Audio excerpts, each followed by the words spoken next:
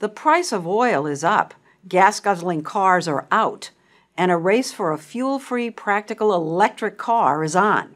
It includes the usual suspects, Detroit, Japan, Germany. But here's a surprise. A newcomer with no experience at building cars has entered the race, Silicon Valley. The jury is still out on whether electric cars can ever really be practical. But the computer geeks in California are betting that their inventiveness can beat out Detroit's cumbersome bureaucracy in producing a viable electric.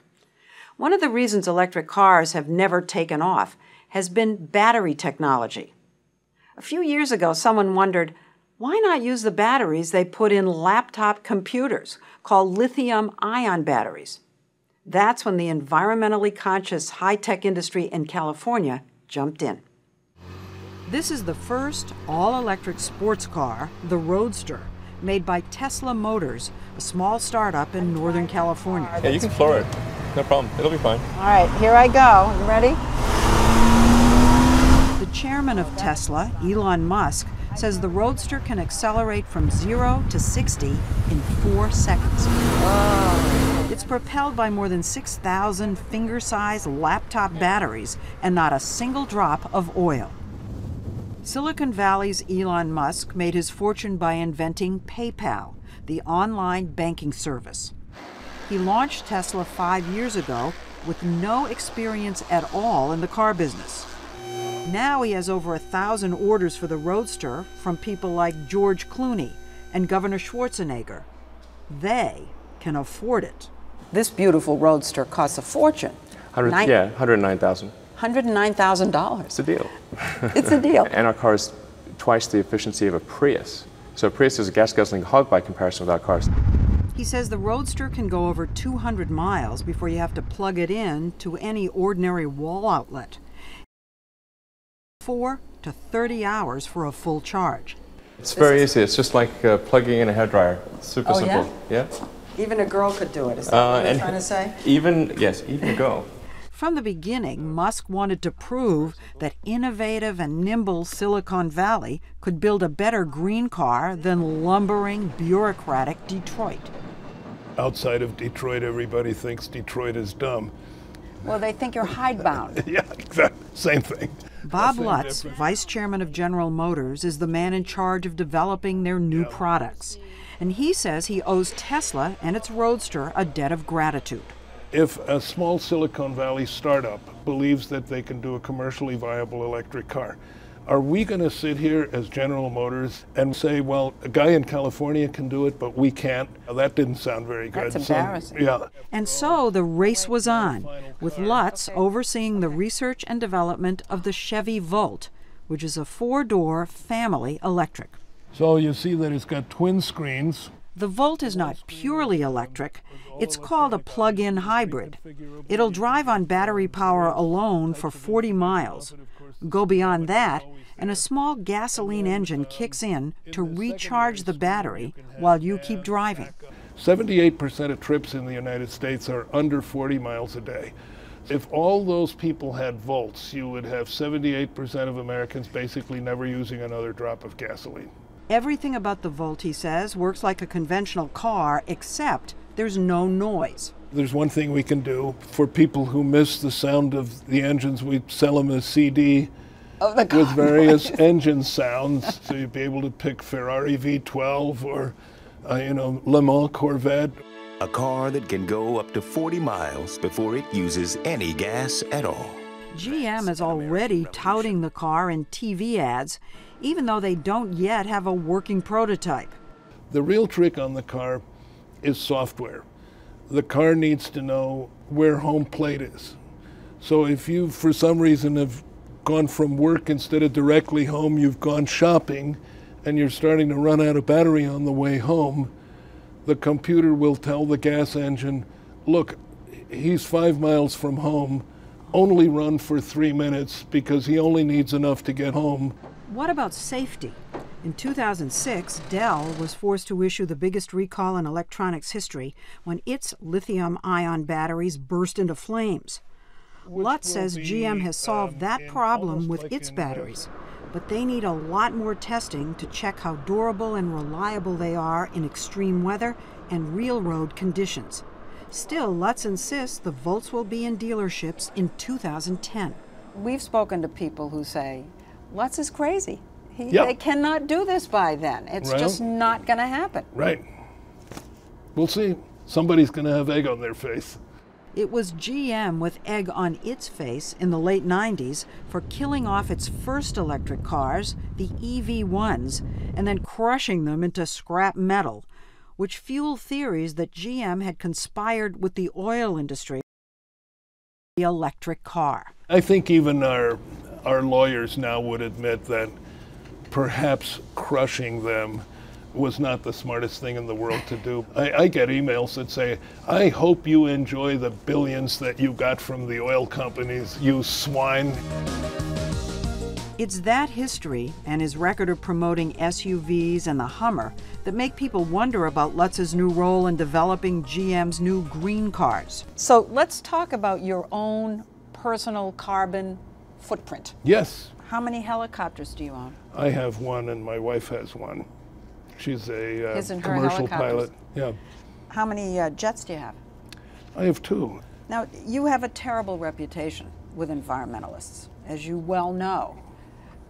No, actually, some of them kind of like me, but go ahead anyway. Well, they don't like what you said about global warming. Right.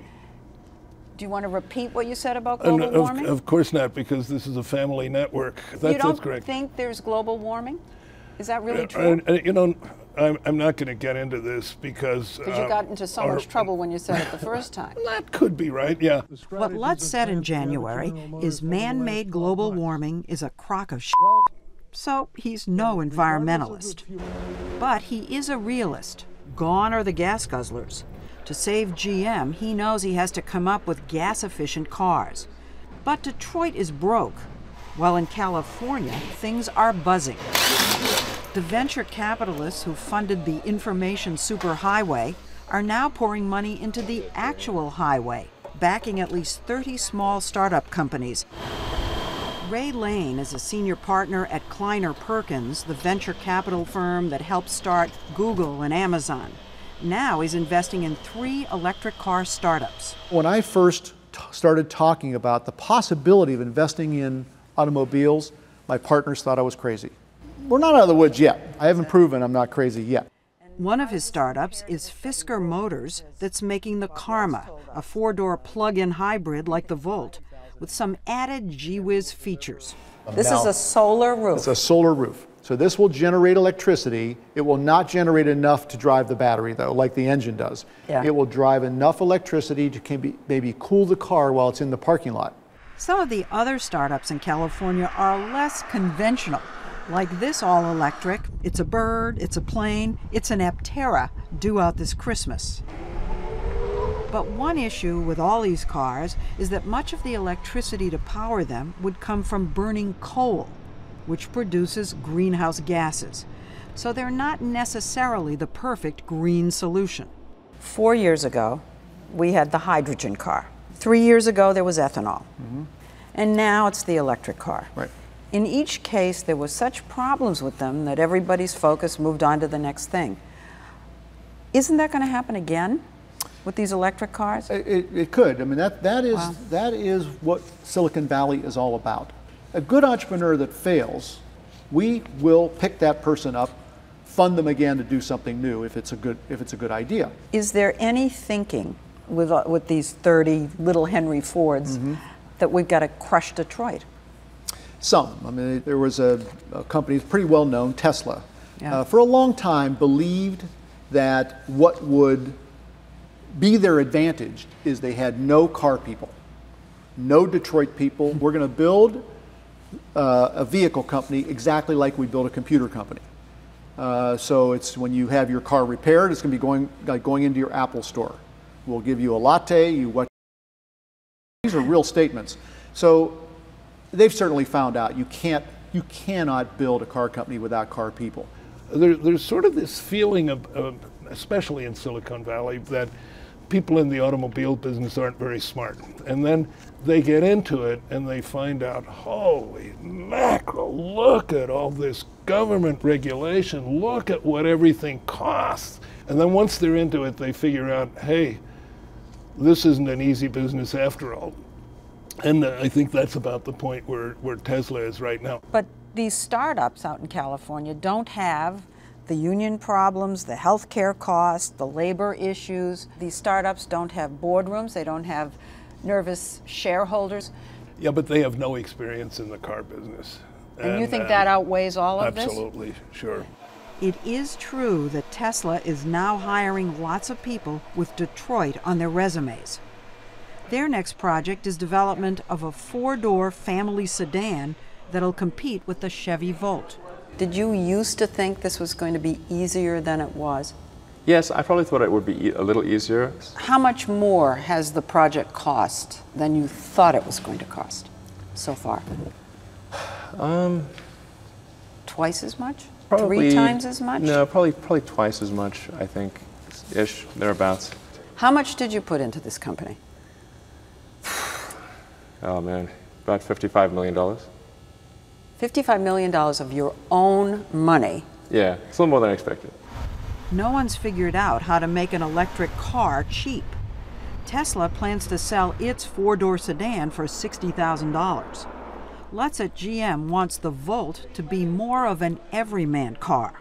How much is it going to cost me, the consumer? I started out very optimistically and said, okay, well, I think we can sell this thing for $20,000, and that turned out to have been like one of those, I wish I hadn't said that.